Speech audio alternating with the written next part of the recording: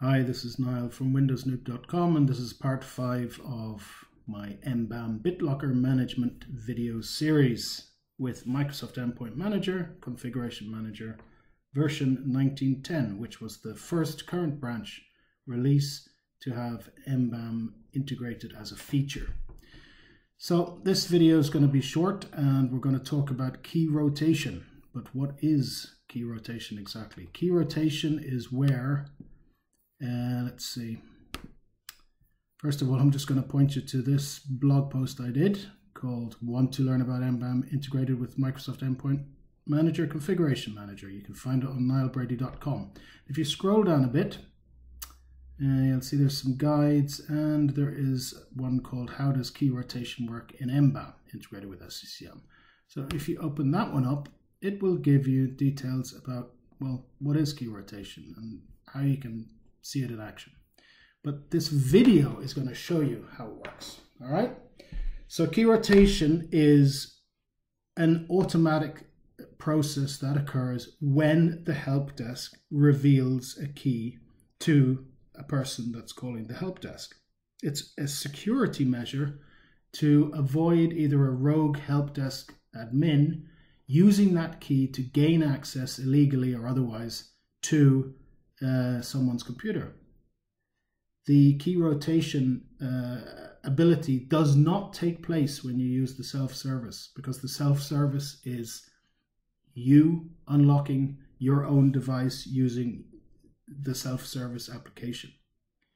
But the help desk is another person providing you the key to your locked device, and that very fact makes it much more of a security risk. So when you call the help desk and you get a key, the key on your device will be rotated. So let's see that in action. But before we do, we'll need to just have a look at a device that is already encrypted by MBAM.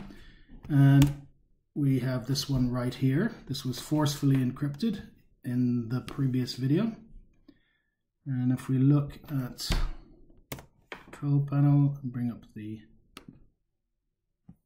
Configuration Manager client agent, you can see that the enforce MBAM encryption configuration baseline is compliant, and that's the 2 registry keys in the previous video.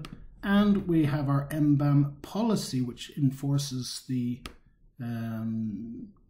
algorithm, encryption method, etc. That is also compliant. So the 2 configuration baselines are compliant.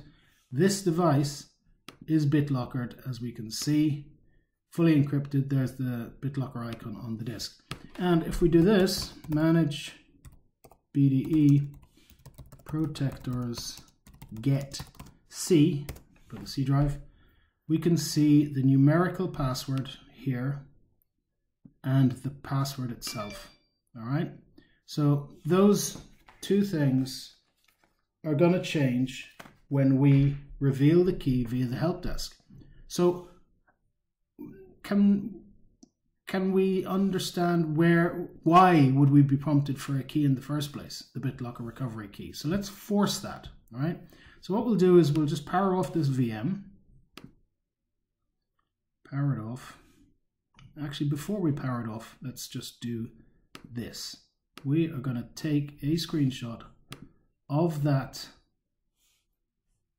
key, just so that we can see that it did indeed rotate. All right, so let's power it off and shut it down. The reason I'm going to shut it down is I'm going to change something in the BIOS, and by changing something in the BIOS, that's enough to trigger BitLocker to throw a fit and prompt us for the recovery key. So I'm going to go into the VM settings, and if I look, for example, at TPM security, and let's just disable secure boot, I think that should be enough to trigger the BitLocker recovery screen. So let's have a look at that, shall we? And there it is. So there's the recovery key ID 3E0026FF and so on. Let's jump over to the Config Manager server and log in. And before we reveal the key via the help desk, let's just have a quick look in the database.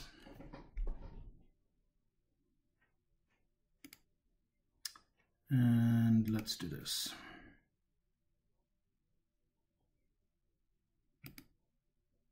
Oh, in the wrong place. So DBO recovery, DBO.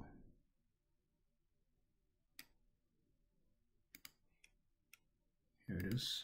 And let's run that. Okay, so now we have a bunch of data. We can see the recovery key ID, and here's the one in question, as you can see right there. So that's the one that we saw the BitLocker recovery screen for. And if you look here at the disclosed column, this one has not been disclosed yet. So there's the date and time of when this key was escrowed into the database. And there's the recovery key ID, and the recovery key is obfuscated, but that doesn't matter. So now that we know it's in the database and it is listed as not disclosed, you can see that there, let's go and disclose it via the help desk and see what happens. So let's go to another client, and on this other client we'll log in and we will open up the help desk. And let's do this.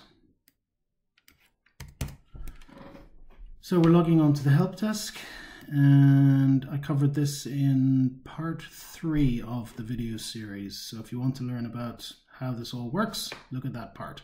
So what we're going to look at here is drive recovery, and we can put in some information. The ones with the red star are mandatory. So we want to recover access to an encrypted drive. That's exactly what we want to do. So we need the key, and I took a screenshot of that here. So let's see if we can use that. If I can zoom in a bit, like so. Okay. So that's 3E00. 3E00. Where is my screenshot? 3E00. Where did it go? 3E0026FF. 3E0026FF. 3E0026FF. Do we have enough? 3E0026FF. Yes. And we need to give it a reason. So we'll say bias changed. All right, so we're going to click on submit. And what we get here is the drive recovery key that should allow us to unlock that client. So if we go back to the client that has the problem. Okay, fantastic. Let's free up some RAM, shall we? I need more RAM in this lab. That's probably why. Got a server running that should not be running. Okay, this one only has 32 gigs of RAM. It is a Lenovo P1, an absolute fantastic beast of a machine for running my labs on. However, it needs more RAM, as you just saw. So 64 gigs would certainly be nice. Anyway, where were we? We need to find our client, this one, and start it up. And it's prompting for the recovery key for this drive, and we have that here. So let's move this one aside and see, can we do this in some way that will work with the video. So how about if no, I can't copy it, that won't work. So 175, because I know what I'm like at typing in numbers and so forth. Not so easy when it's like this on the screen. If I try it like this. 173 580 0188865 648 549 240 867 4 4 5 7 8 6 2 7 7 4 7 5 3 4 4 8 8 3 6 6 5 6 6 5. Okay, let's hope I got it right. Did I? Yes.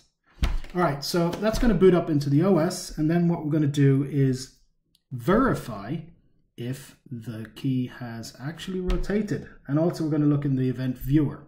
And after we're done with that, we will check on the Config Manager server to see if the new key has been escrowed by MBAM, but also to see if the disclosed column has a 1 beside it. So there's a bunch of things we should see with key rotation, and I've just named pretty much all of them. So let's first of all have a look and see, has our key ID changed? And it should. Both the numerical ID and the key itself should be different. Manage BD protectors get. Sorry. Protectors get C. Okay. So that has not changed yet. So it's waiting for MBAM. That's what it means. So if we go to the event viewer, what we should see is that the event viewer will show an event ID 30 when it rotates the key on the client and then escrows it up to the database. So that's what we're looking for here.